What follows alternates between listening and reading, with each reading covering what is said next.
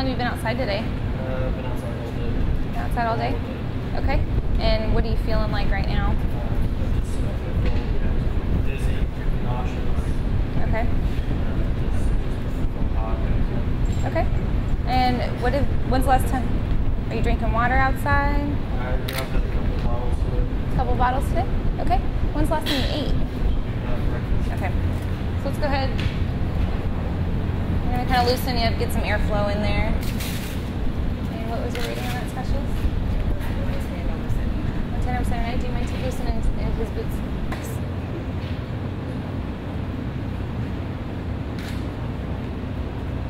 You can just loosen his boots. Just had anything to eat or drink. So what we'll do is we'll go ahead and get you some fluids, allow you to relax, get those electrolytes back in you. Make sure that you're eating throughout the day, taking those breaks, getting out of the sun so you're not. We'll get you taken care of there. Before we do that, do you have any allergies that we need to be aware of? Broken a couple bones? Okay, that's good. I'll hold it up there. And then can I have a kit, maybe starter kit, please? And some tape.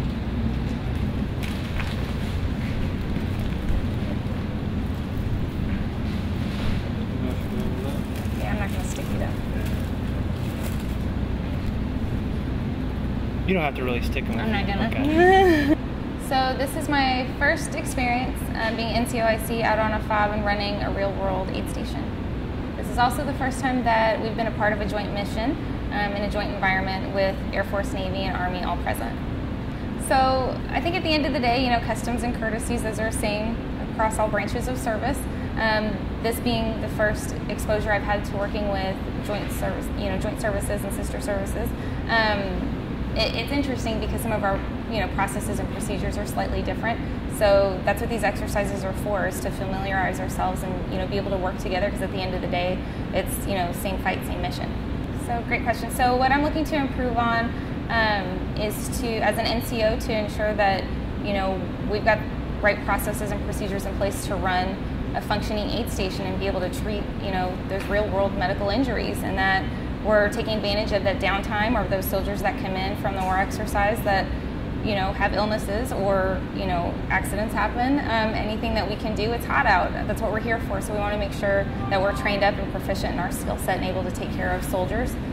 So being a global medic and being present in this environment definitely offers a different skill set and trains us for that real world environment and that real mission and deployment when that comes. So that way when we are downrange and in the fight, we've got the proper skill set. We know how to interact with the FOB and the different services that are present, what those interactions look like, how we communicate to soldiers and get that information out there, what we can do, how we're here to help and ensure that we're maintaining that right level of medical care. So we're here with the 4005th out of Houston, Texas. It's a U.S. Army hospital. We're here to provide real-world medical care.